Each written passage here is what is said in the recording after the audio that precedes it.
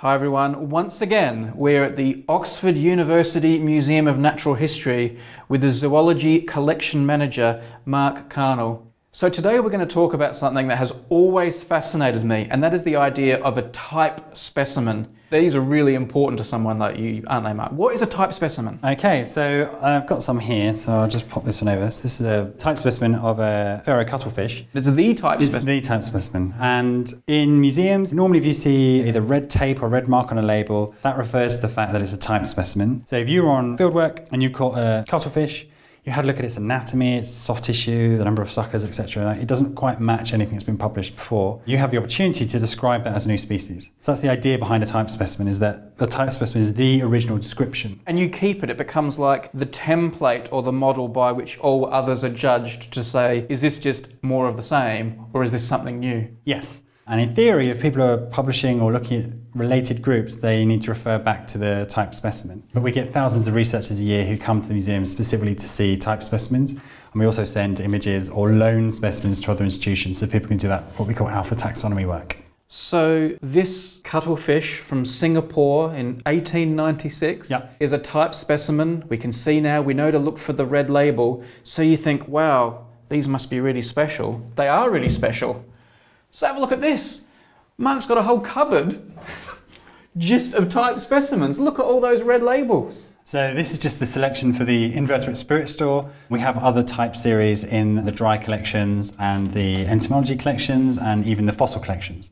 So this concept of type is really, really important across biological sciences, and these specimens get used a lot more than the others for this kind of taxonomic research. The thing about type specimens that always captures my imagination is that they were just some animal minding its own business, not knowing that they were going to end up in history, you know, preserved for all time as like the model of their species. I feel like they're kind of unfortunate in a way, but they're also fortunate, aren't they? Yeah, it's a really bizarre concept, and one that we try to get over to people when we're talking about the importance of museum collections. Mark, can we have a look at a few of these type specimens? Because they're like celebrities to me. I want to have a closer look.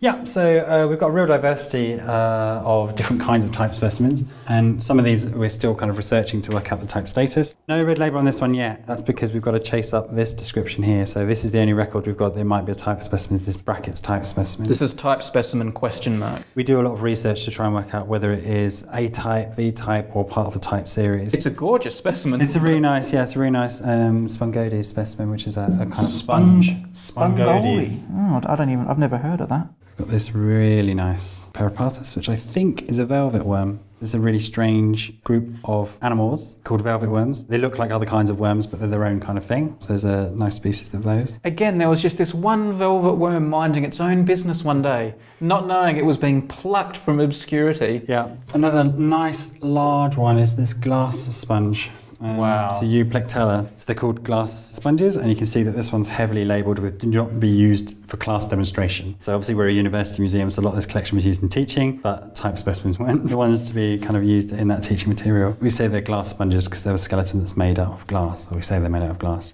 Sadly, for some groups of organisms, we no longer have kind of an expertise, perhaps in this country, perhaps at a continent level, and other areas are always of perpetual interest. So botany and insects tend to be of constant interest because of their role in ecosystems, agriculture, pests, etc. When it comes to some of the more obscure groups, sadly, we've lost that kind of expertise. All right, I'm going to put you on the spot. Yeah. If someone came up to you and said, Mark, we've appreciated some of the work you've done here. When you pass on, we want to make you the type specimen and preserve you in a museum. Yeah. Would you accept? Would you say, I'm willing to do it? I don't know. It's when you look at this, when you like, do you look at this Hall of Fame and think, oh, I'd like to join their ranks, or do you think it's a bit of a sad fate? Not what I mean, for me, the biologist in me is thinking that perhaps I'm not a very good representative for the human race. So I'm slightly taller than normal. Slightly taller than normal. You know, I perhaps wear glasses. So no, I'd go if we were hunting for a new type specimen for humans. I'd try to get something that's a little bit more representative than my freakish proportions. Maybe. We'll see. He doesn't seem convinced.